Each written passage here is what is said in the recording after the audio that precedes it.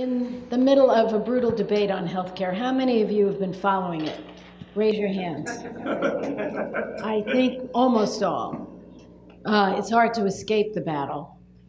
For me to wake up this morning and look at the front page of the local paper, the Desert Sun, and see a story about David, the success of this great program, Susan, it just lifted me. It did, because I've been more than upset about what could be happening.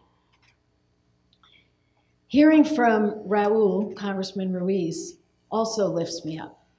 To have someone in that position who worked so hard to become a physician and who embraced the motto that physicians have, do no harm, and to have him back there looking after us, not only on healthcare, but everything else is important. Let's give him a round of applause, even though he's not here. Now, this Desert AIDS project is incredible. I have a lot of friends who donate their time 24/7 to it.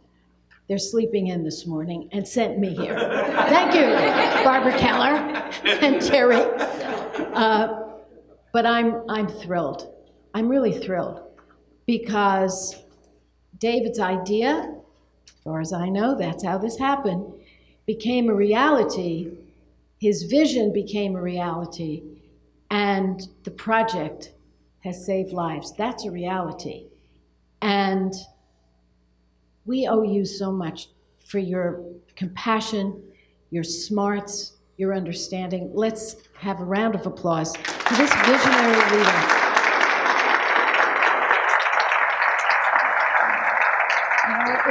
If every town and city and valley in America did this program, we could say bye-bye to the epidemic.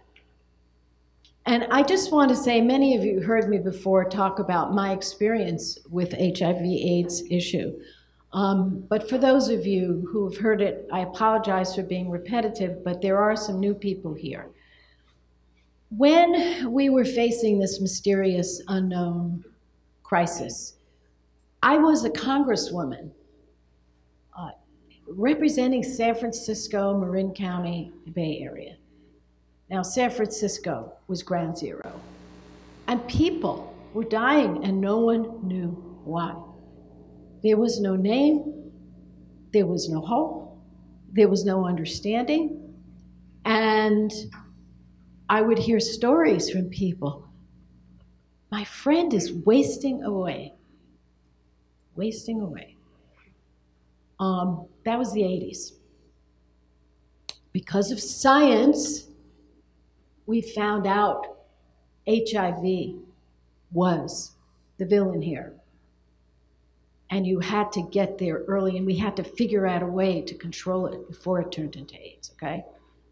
So could we have a round of applause for the scientists in America, in the Pasteur Institute?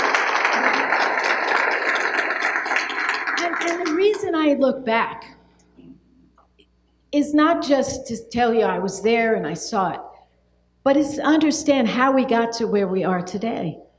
It was through caring. It was through activism by the LGBT community. It was through science. And I remember, because Ronald Reagan was president, and he wouldn't say the word AIDS until his friend got AIDS. We need to be more compassionate than that. We need to understand that when one person is hurt, we all suffer. And that is a fact. That's what public health is all about.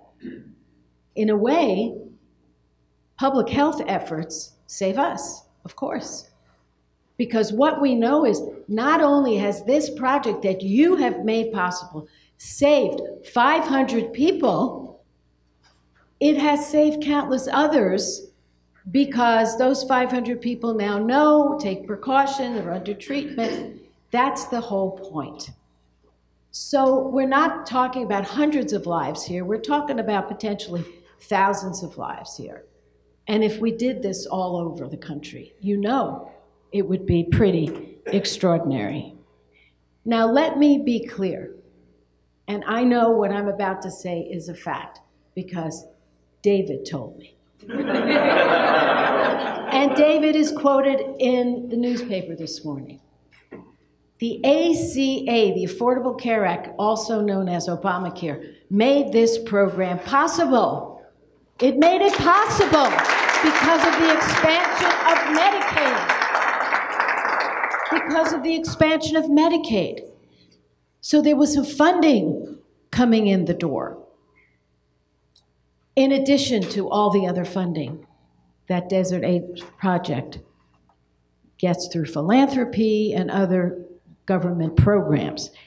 But the expansion of Medicaid is crucial. 1 out of 5 of us in America relies on Medicaid, 1 out of 5. So when someone stands before a TV camera and says, oh, we're really saving the program. No, no, no. No. That's hogwash. When you cut a program that is funded at levels to address a need, it's not funded out of clean air. If all of a sudden everybody was rich, we wouldn't need Medicaid. And you know, I think, and I'm sure you know, we celebrated the 50th anniversary of Medicare and Medicaid. And it helps the most vulnerable people among us. And I mean that. People who are very low income, people who are disabled, pregnant women, the elderly in nursing homes. And I don't know how many of you saw the protest in front of my old pal Mitch McConnell's office in Washington, D.C. How many of you saw the protest and saw what happened? For those of you who did not see what happened, severely disabled people were pulled out of the wheelchairs to get them away from the office. A couple who were hooked up, they wheeled them away. But they dragged people who couldn't walk out of their wheelchairs. What does that say about who we are as a nation? This fight we're in right now over the ACA is about a lot more than healthcare. It's about who we are, what kind of country we are. And there was a TV show that had a severely disabled man hooked up to machines, everything gone but his incredible brain, brilliant, and he could speak via computers in some way. And to hear his words, he wants to live. He is learning, he is contributing. And who are we to say, no, sorry. You know, I'm a spiritual person. And I don't know how anyone who says they're a spiritual person could walk away from the most vulnerable among us. Now, we've come a long way in this epidemic. I told you what it was like. For those of you who are too young to know, and some of you who are old enough to want to forget. I told you what it was like. I remember going to a congressman from Kentucky who was the chairman of the Appropriations Committee in the 80s. I was green around the edges. I served in local government, but never in Washington. And I was so nervous. His name was Bill Natcher. And he had been in Congress for a long time. And he was probably a little younger than I was, and I thought he was like the oldest person I'd ever seen because I was so young then. And I went to him, and I thought to myself, I don't even know if he knows anyone who's openly gay. He probably didn't, seriously. He had this small rural district. And I held back my emotions and I was calm and I said, we have a mysterious disease in San Francisco. We don't know what it is. We're very worried, and it has hit our gay community. And we must help. And we don't have any money now.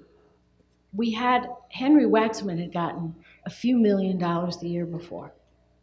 And I said, we need to triple that. We need to triple that. And he looked at me and he said, Congresswoman, he said, I don't care if a person's gay or not. People are sick, and I am going to help. That was something else for me. And we got $12 million. We now have billions every year. But that first money that I got, and then we set up a task force at my request, and we brought Elizabeth Taylor.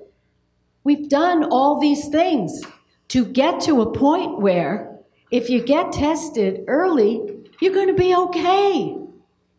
And everyone's going to be okay. That's why this is such an important day, and it is ironic in the best of ways that this day happened just when they're about to vote to dismantle the program that made this program possible. So if you haven't written a note to Mitch McConnell or John Cornyn or John Thune, the people who were leading this effort, or to President Trump, who says he doesn't support cutting Medicaid and is cutting Medicaid, it is important that you reach out today. So until there's a cure, which we will have, getting tested is the closest thing. And I am so proud to now live in this community where there's such understanding that we are all in this together. This program, David and Susan, it's a tribute to compassion, it's a tribute to common sense, it's a tribute to cooperation. Nobody asks anyone if they're a Republican or a Democrat. They get tested. We care about everyone. That's what this is about. That's an American value. It's not a Democratic Party value or a Republican Party value. It's an American value. So we have to get out of those partisan debates and walk down together along this path, this kind of path that really helps us all. I'm thrilled to be here today. I'm going to run because everybody says, don't you have a lot of time now that you're retired? I'm not retired. I'm just not there. And if you had a choice, what would it be? No, just kidding. I'm very proud of Kamala Harris. I'm very proud that my seat is held by this great, terrific woman who's in the trenches. And I'm very proud to use some of my time. As long as I'm perky and vertical, I'm going to be in the trenches with all of you. Thank you so much. Congratulations, Desiree Sparger.